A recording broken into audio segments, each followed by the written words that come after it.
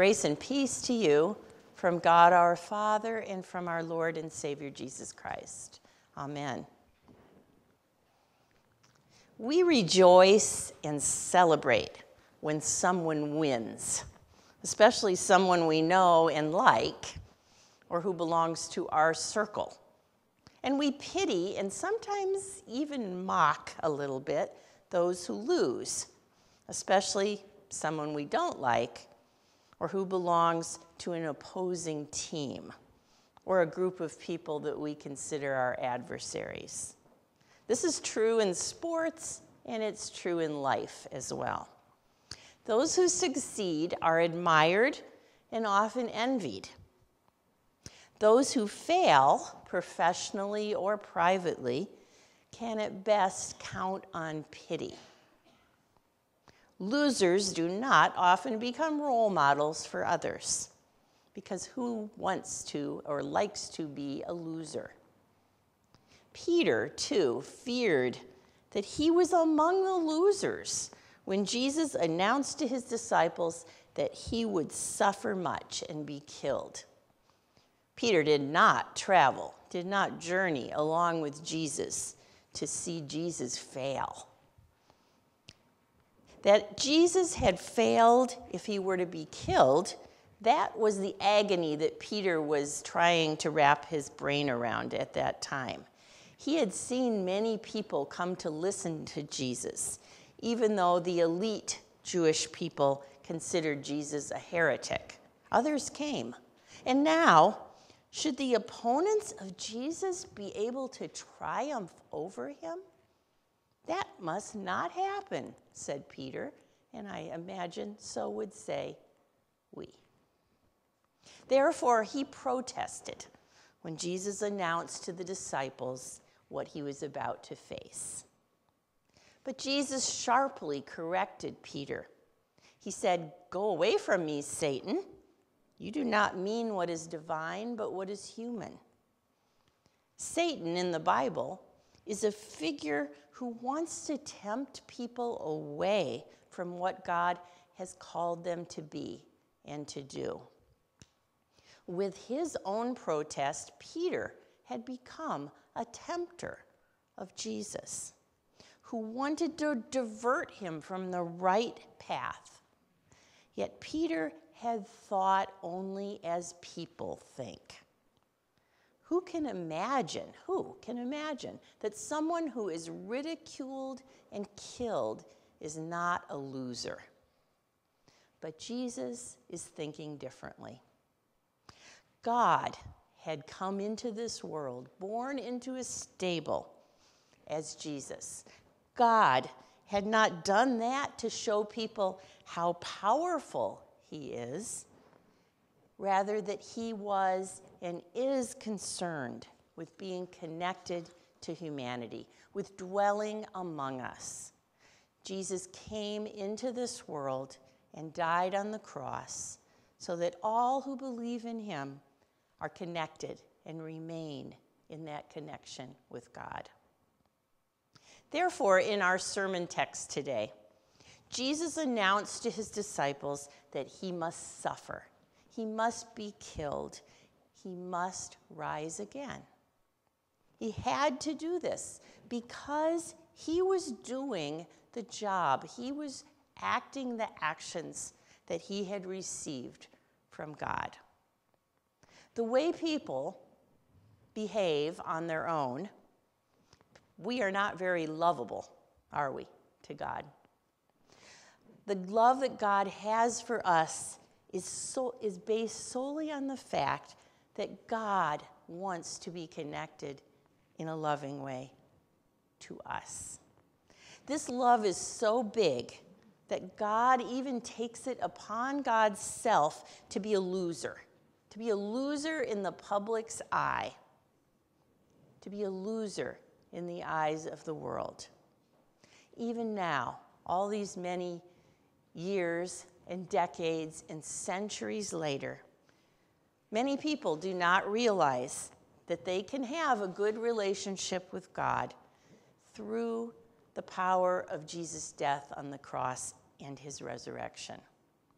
In today's gospel, Jesus announces that same resurrection that will happen after 3 days. But we know of only a few people through all the gospel readings that we have. We know of only a few people to whom he appeared after that resurrection. Most people at the time he lived thought he had failed, done, over, finished. And today, even today, many people still think so. When they hear or they read about Jesus, they think, yeah, he failed. For Christians, however, the cross of Jesus is a sign of victory, a victory that is won over guilt and death. And because we believe in Jesus, we are among the victors that are connected to God in life and beyond our own death. But it doesn't look that way necessarily to the general population out there, right?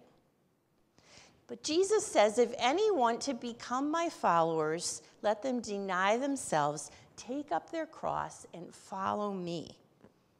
The demand, this is a demand of Jesus, is to deny ourselves. This does not correspond to anything that makes any kind of sense in our world, in our time.